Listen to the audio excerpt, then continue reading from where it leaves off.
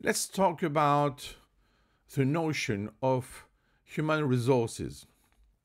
Firstly, I do not consider that human resources is only the set of people who make up the workforce of an organization. For me, it's not only the manpower, the labor, or even the personnel. For me, it's something which is deeper. In fact, I consider that the labor or the personnel is only a set, but we need in this set many laws and relations, even links. And the HR is a tool to consider this set as a global system which can transform the role of every people in this set. So the idea is not to consider that we have just a list.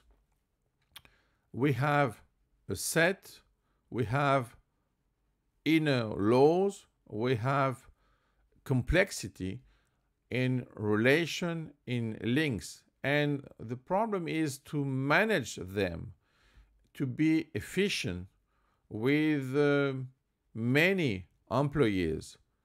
Because we have to keep in mind that it's very difficult to construct a strategic mix, because each person has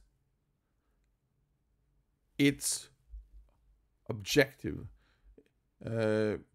its task, and it's difficult to see how we can correlate them in order to have consistency, in order to have coherence. And if we want to take account all those tasks at the same moment, is quite impossible. But the problem is to find a strategic way to use them to get results which are in fact impossible at the personal level, at the local level.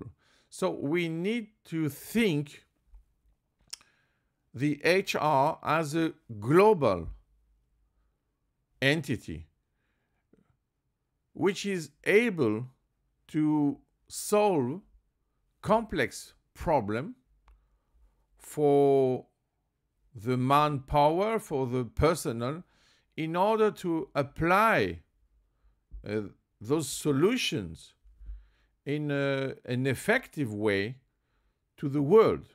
So it's more or less like a software of the hardware, is the mind of the body. So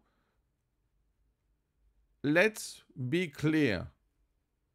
The manpower or even the personnel seems to be just a set of bodies. And the problem is to fix a target, a common target for all of them with the use of the mind. So more or less, we can imagine that the human resources is in fact the maintain of the manpower.